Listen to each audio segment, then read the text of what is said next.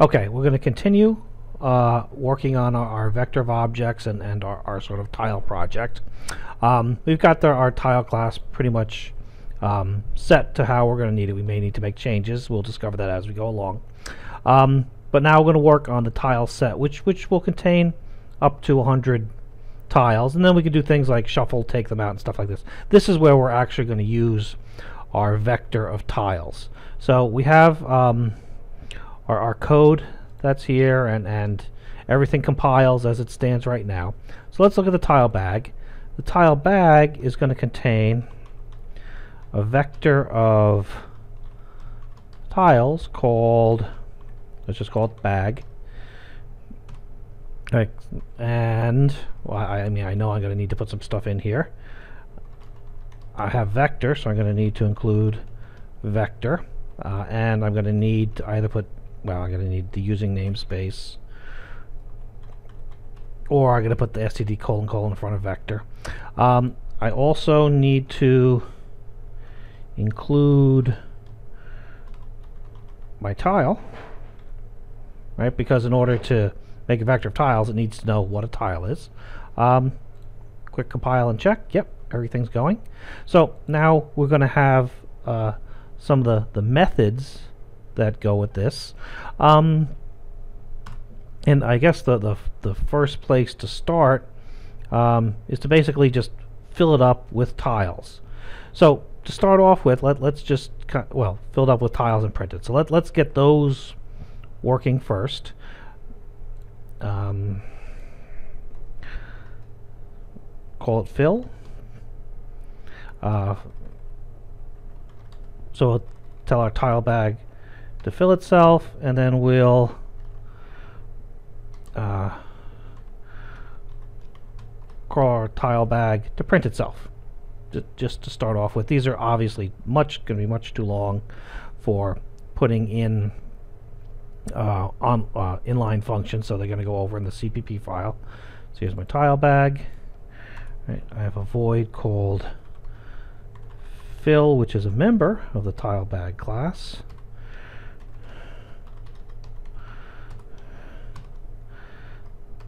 And we have a void called print, which is also a member of the tile bag class.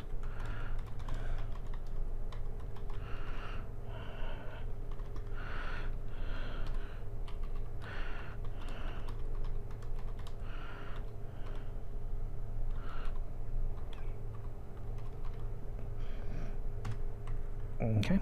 We got all the pieces together. Yep, compiles and works. So the idea in here is that we're going to have to put tiles in there.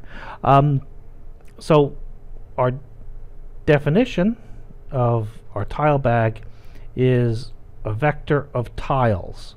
So in order to use the pushback, which is part of the vector, I need to actually give it a tile.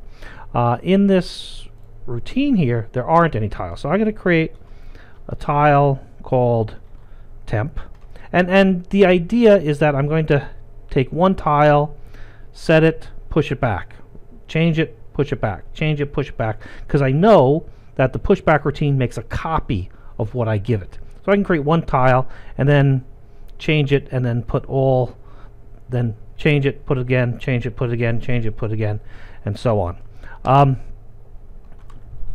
I'm obviously going to have a count. So the overview is going to be something like for I equals 0, I less than 100, right, since we're doing 100 of them. And like I just said, we'll comment it out. I'm going to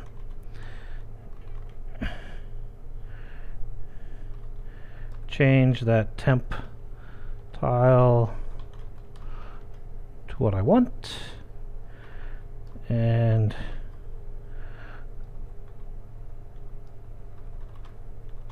push it into the bag. Right, and we know what that's going to look like. It's going to be the bag, right? Push back, and what I'm going to put in is the temp, and then changing the tile to what I want, is going to be temp dot, right, those accessor functions we did, set letter to be, and you know what, I'm just going to put a bunch of question marks in there.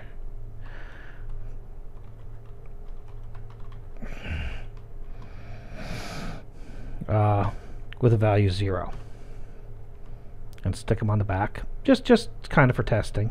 For showing it, well, you know, it's going to be very similar. Right, so I'm just going to kind of copy my loop, and then I'm going to access each individual tile, so that's going to be mbag of I, right? That's the individual character, but mbag of I, you know, let me just make a comment to that.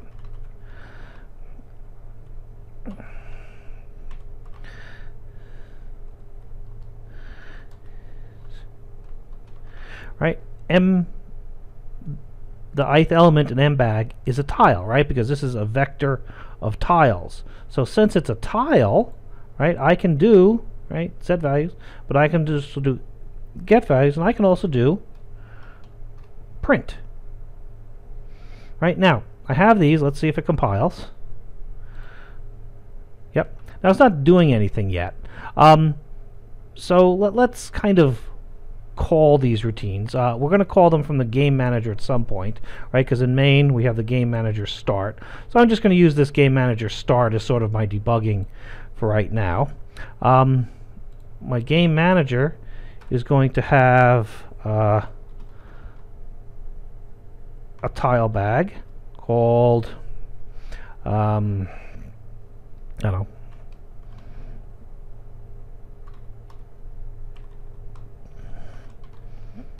the bag. I don't want to use the same thing again. Let's just call it the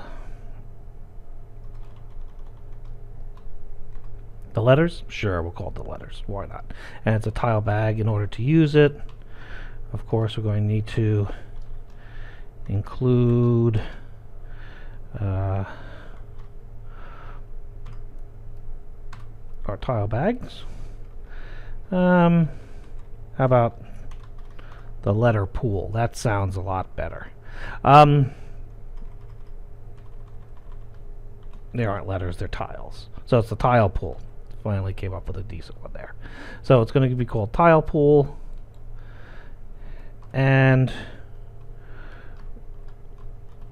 we're going to our tile pool, and we're going to fill it. I want to call it a knit there, and then we're going to print it in start.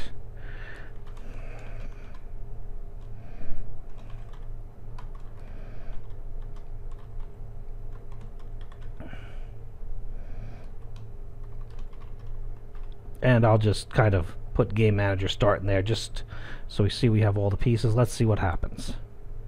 Oh, see how it was not declared in this scope? Right, we had this same issue before in print. Right, IO stream, and we need to make sure that we have the standard thing in there.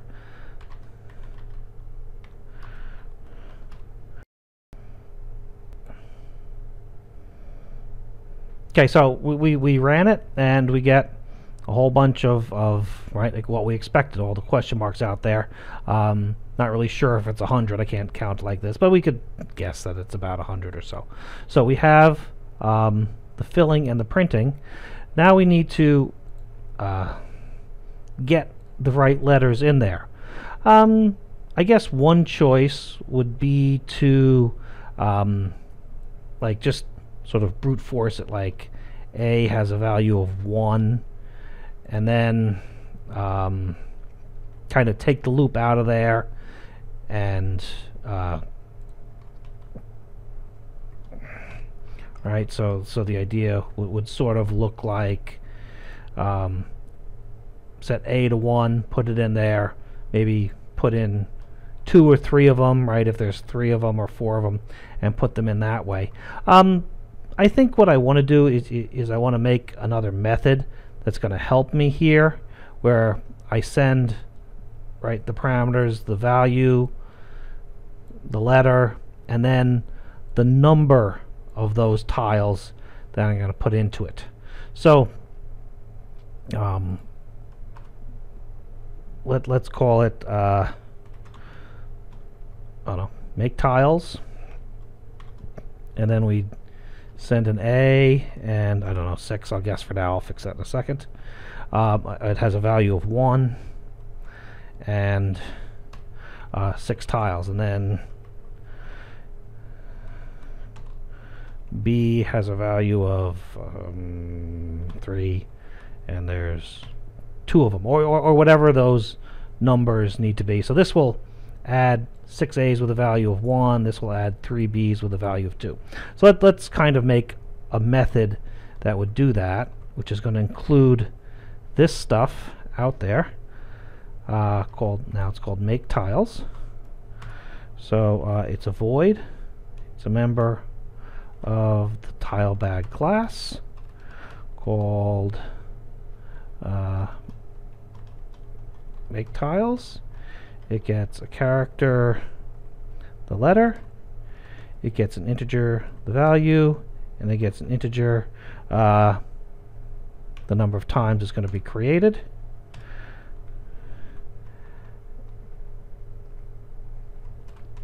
I need the tile here. Actually, I don't need it in the other routine. Right, so I gotta set the letter to the letter, and I gotta set the value to the value. And let's just neaten this up.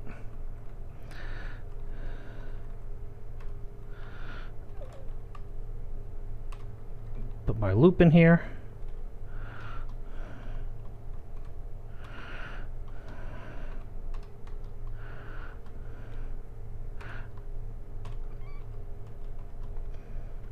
Strictly speaking, I guess I didn't need the squiggly braces there, but I like to put them in anyway.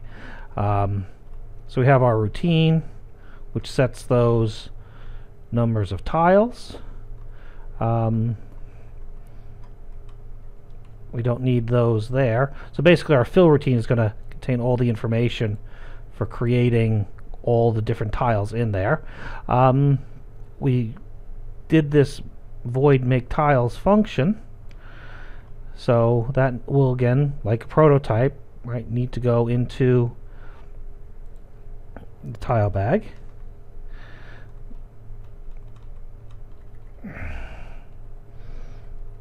And we'll straighten that up.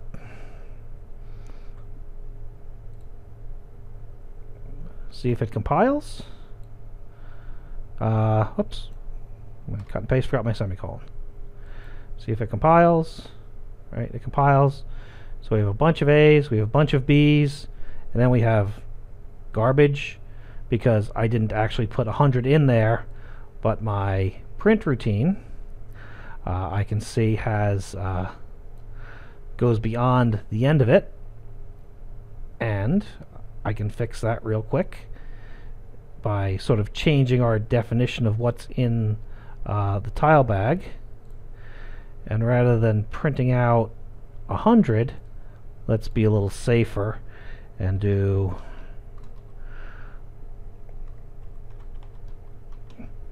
the size method of the bag so that it only prints out what's in the bag. And we'll run this and test it again. Right, so there we got the A's and B's, and I'm going to go offline and fill it with the correct stuff. And then we'll come back and we'll start looking at shuffling them and taking one out in the next video.